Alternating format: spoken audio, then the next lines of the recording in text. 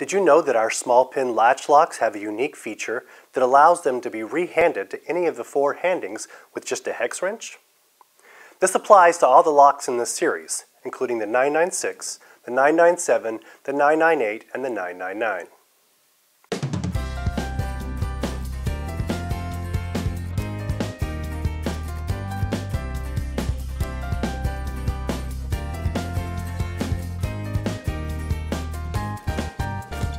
Hello, I'm Michael with Olympus Lock, and I'm going to show you just how quick and easy it is to change the handing on these locks.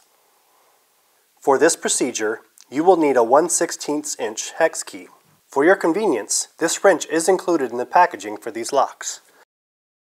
Next to the latch is a small set screw. Use your hex key to loosen this set screw. Turn the cylinder housing to the desired handing. Note the score marks on the lock body and cylinder. Use these as a guide for correctly aligning the cylinder.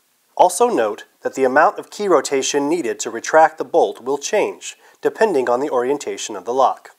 Retighten the set screw and check that the barrel does not rotate and the cylinder operates correctly. If not, repeat the previous steps. That's all there is to it. Your lock is now ready for use. If you need more information, contact us via email at info@olympus-lock.com, call us at 206-362-3290, or visit our website, olympuslock.com. Thanks for watching.